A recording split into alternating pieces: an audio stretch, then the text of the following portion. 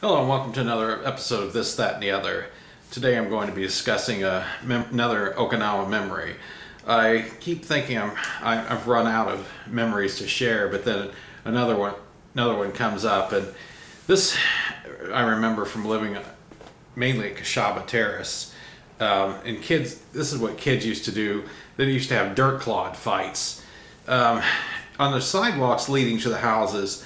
There were plants that the Papasan gardeners planted, and there were some reason in those plants in that area where the plants were planted.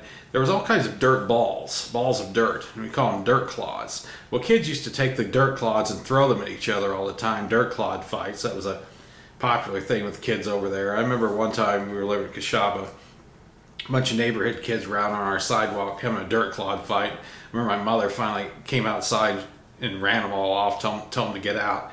And then I saw her out there she was mad. She had a broom. She was out there sweeping the sidewalk. But that was one of the things kids like to do, the dirt clod fights. And I know there's a lot of other memories as well. And hopefully, more will come to me. And this one is a bit brief, but that's really all there was to dirt clod fighting. Just kids throwing dirt clods at each other. Like I said, I can't remember any specific incident except the kids in Kashaba Terrace, my mother running them off. Other than that, it was just a common things kids did on nice days. Thanks for watching.